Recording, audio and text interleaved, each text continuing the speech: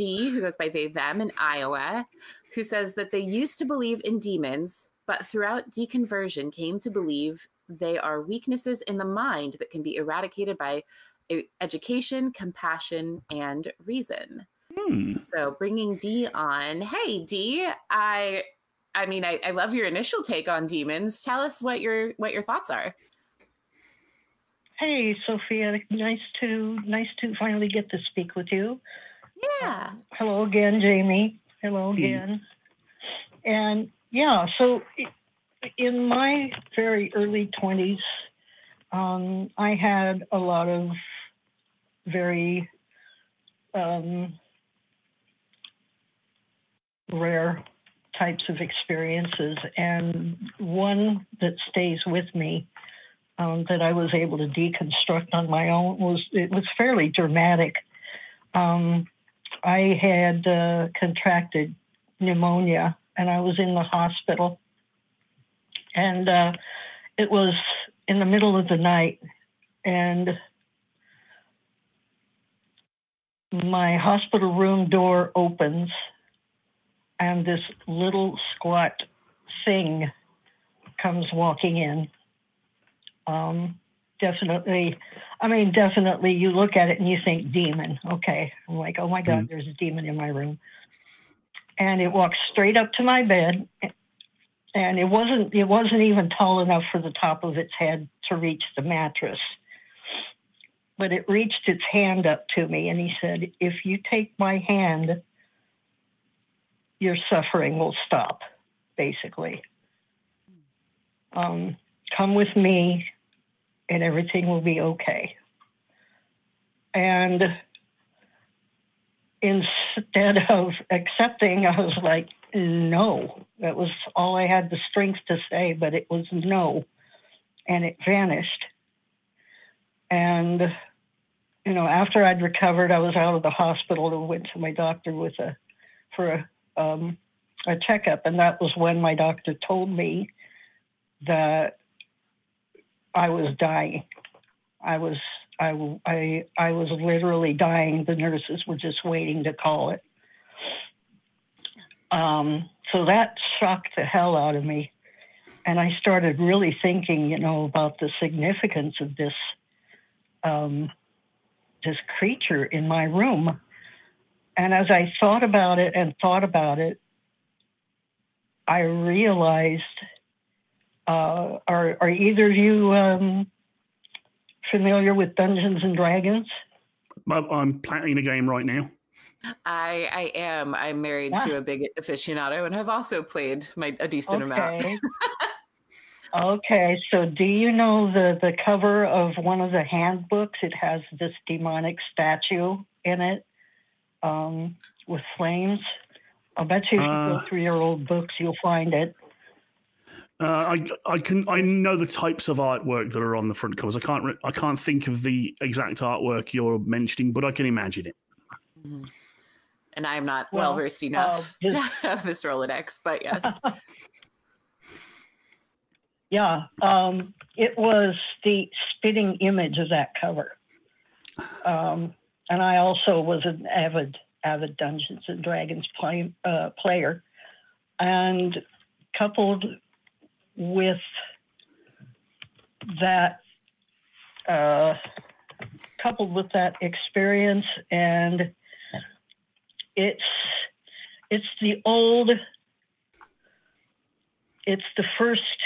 the first player's handbook cover. Oh, righto. That a little bit before my time. I got in third edition, so D&D original and AD&D are a bit old for me. Oh my gosh. Yeah. If you just type in first D&D player's handbook cover, it comes up right away, and I can totally see what you mean. It's a fat little dude who's got the pointy teeth and the little ears. I totally see what you mean about that. Looks like a conception of a demon for sure. That was exactly the thing, except for the color was different. It was kind of a muddy brown. But, you know, with what my doctor told me, and, you know, I realized at that moment it was not really a demon, that it was a figment of a mind that was under stress and dying.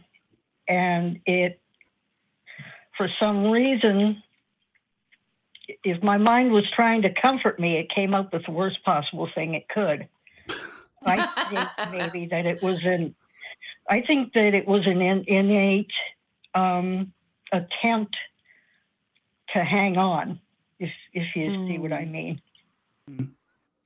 And so that is why, and unfortunately, I went through many, many, many more years in fundamentalist Christianity, but I never shook that feeling that demons are a figment of what's going on in your brain and your life, and that you need to try to be reasonable and search out people who are reasonable, not necessarily in your church. I turned to them less and less as time went on.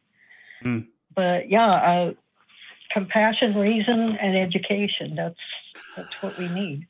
It is, and that's what we promote here. And as I said in the cold open, like, there are symptoms that we can easily identify as coming from certain maladies that are often attributed to demonic possession and that kind of thing. One of the problems, though, is that we can be as compassionate and reasonable and evidence-based as we like. Getting that message across and having people accept it. I mean, that's why we do these shows. I mean, we can say these things until we're blue in the face, but until believers start actually accepting that these things are just imagination fueled, sparked by their priming to believe in the supernatural, we can't. Look, you can lead someone to the facts and you can lead someone to the evidence, but they are the ones that have to accept it. You can't force someone to let go of these irrationalities. Right. We just have to hope that when people like yourself come on and give us examples of your own deconversion and your own rationale around these experiences that you had, that someone out there's going, man, I had a very similar experience. Maybe I should start asking a few questions like Dee did. So thank you for calling in for that. Yeah, absolutely. And sorry, I didn't want to cut on your line there, but go ahead. I think about how, growing up in the church, and you probably experience this too, I've heard similar stories that end with, and that's how I know God is real. A demon tried to tempt me with, removing my pain. And that's such a classic kind of story. So I so appreciate that this story has a different ending, that you looked at it and were like, I've seen that demon before, though.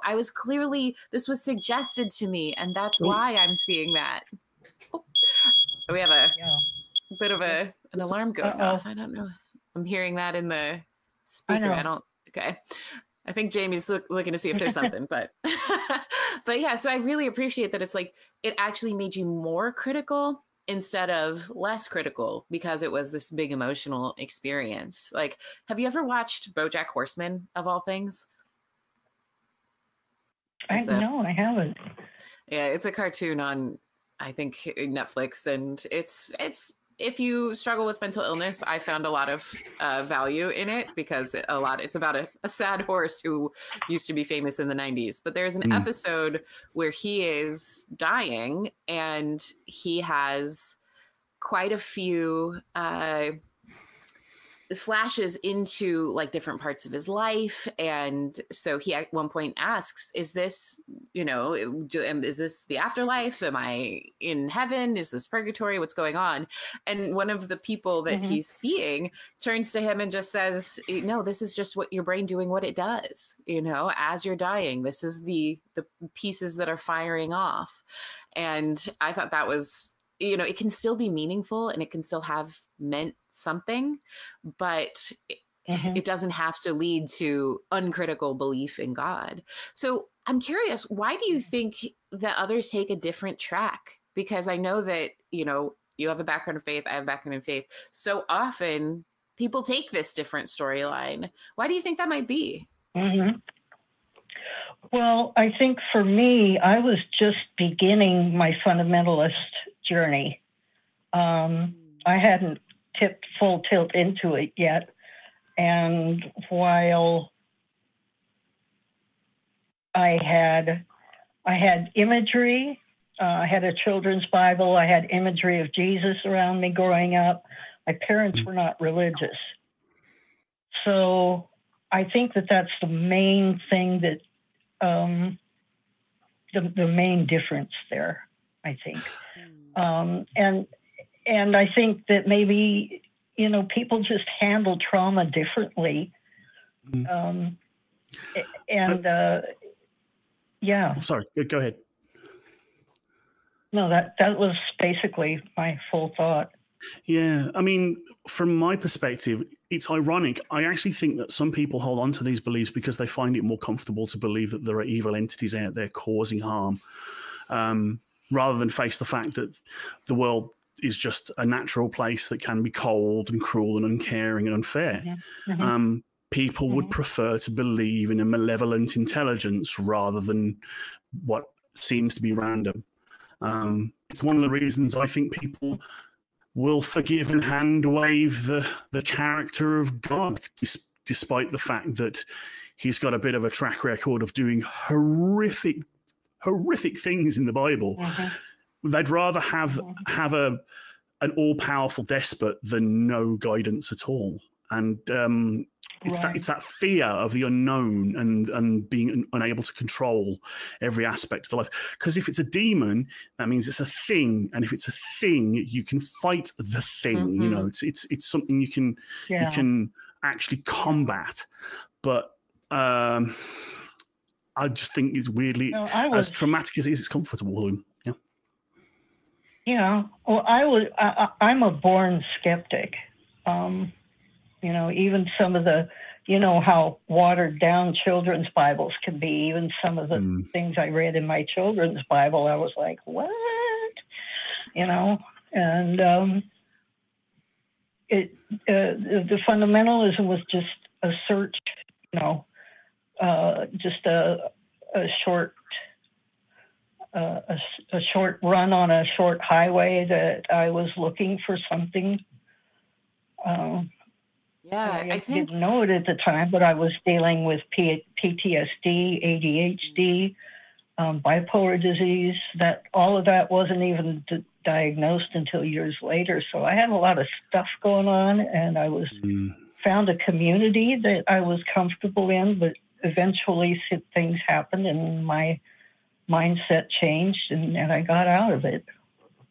Yeah, I feel like something that I, particularly with bipolar disorder, that illusions are part of that actually being presented with evidence of paranoia somehow, or being able to interpret things as evidence for things that are not really there. I think people sort of forget that that's part of bipolar disorder a lot of the time, but I feel like it's so I see how it feels to me like the church takes advantage of that a lot of the time, right? They don't bother to learn about what this could be. It's just that, oh, well, you know, obviously you saw a demon, it's a demon, you know, not maybe it's nothing's chasing you. Maybe you're having a medical crisis, you know, that's very different.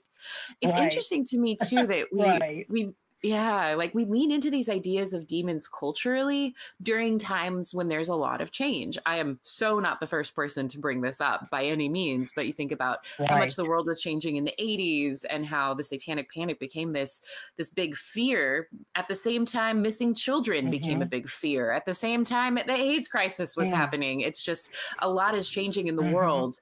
So let's just all focus on this one thing. Yeah.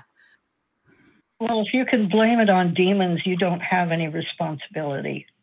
And I think that in some ways that might be even more powerful than believing in a God. Believing in a demon means you can blame something else for the bad things happening in your life, rather than taking a good hard look and seeing if there's interesting thought. You can change. Yep. Sorry, go ahead.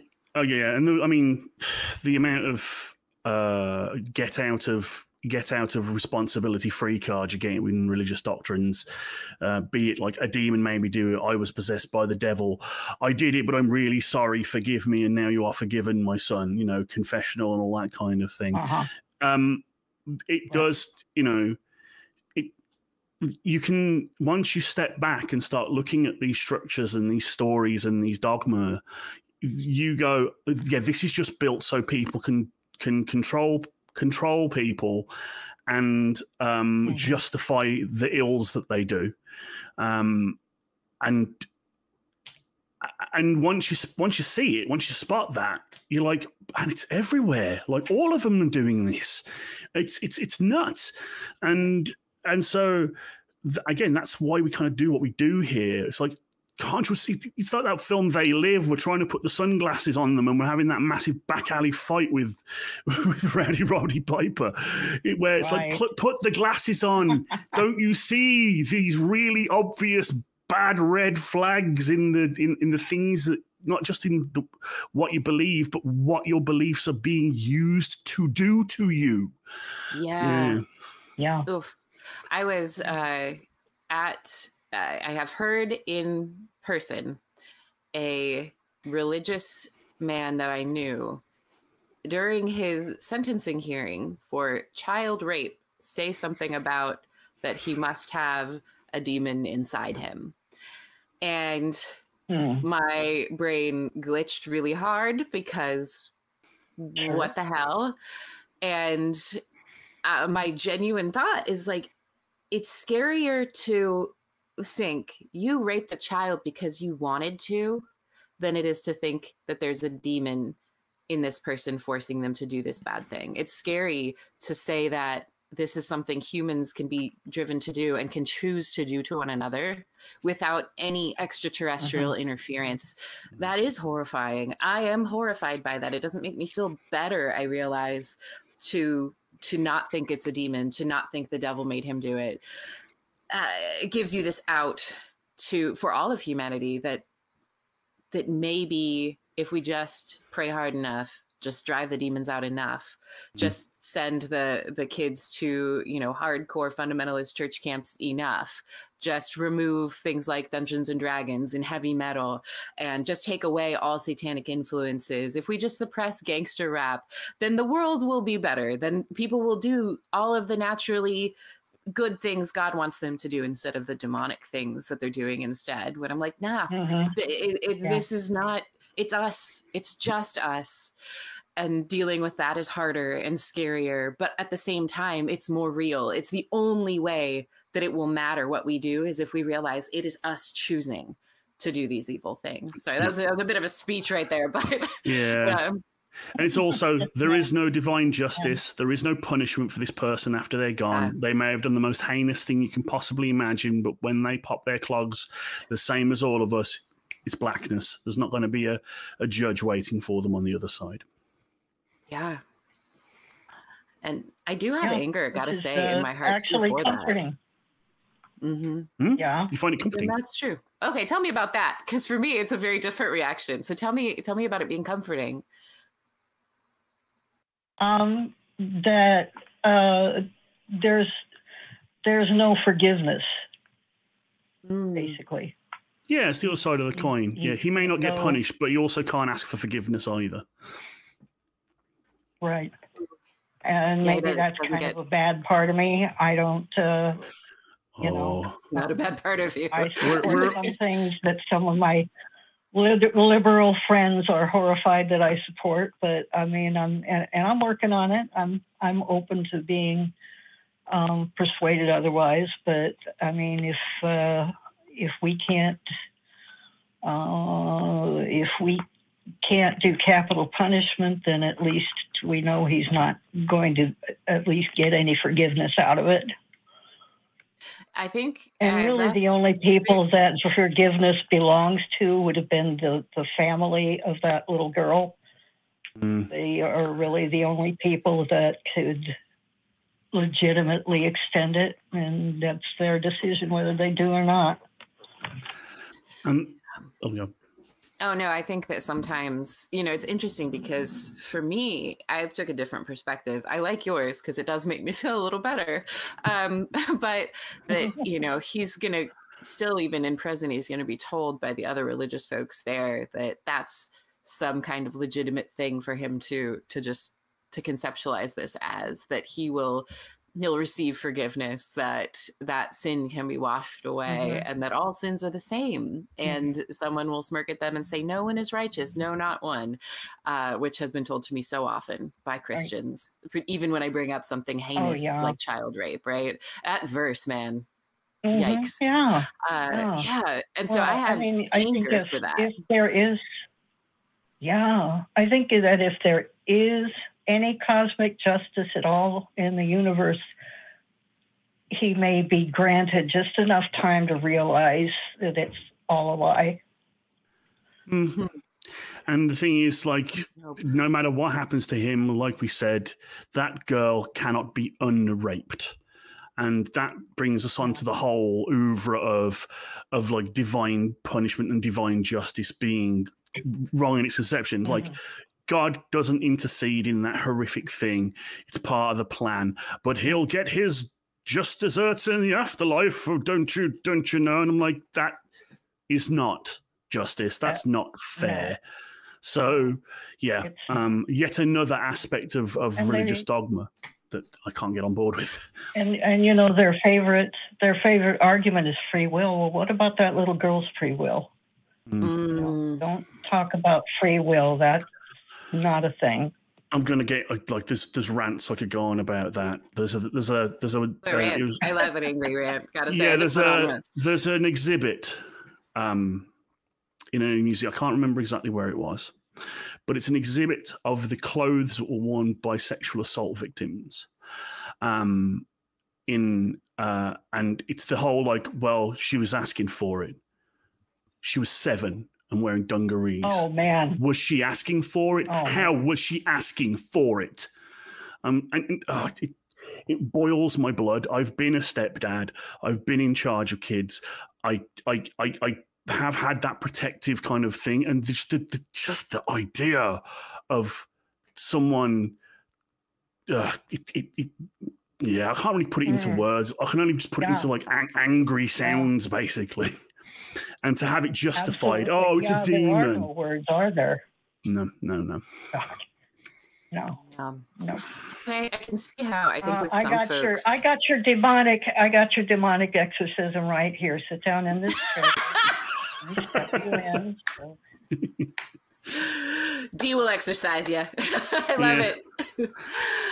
All right. Well, we've kept you on for a while. That's all I needed to share. Yeah. I appreciate that a lot. Thank you so much for calling. It was really nice to be able to chat with you. I've heard you on the show before, and I just appreciate your presence in many ways. And thanks for being here to have this heavy conversation with us too.